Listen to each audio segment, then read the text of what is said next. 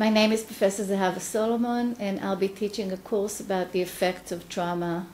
Israel has turned into a stress laboratory over the years, and my own studies over the last 30 years have actually assessed the longitudinal effects, the psychological, social, and psychiatric effects of war, terror, and the Holocaust. More specifically, we'll be talking about prisoners of war, traumatized combatants, and elderly and children who have been exposed to the traumatic events, particularly terror events in Israel.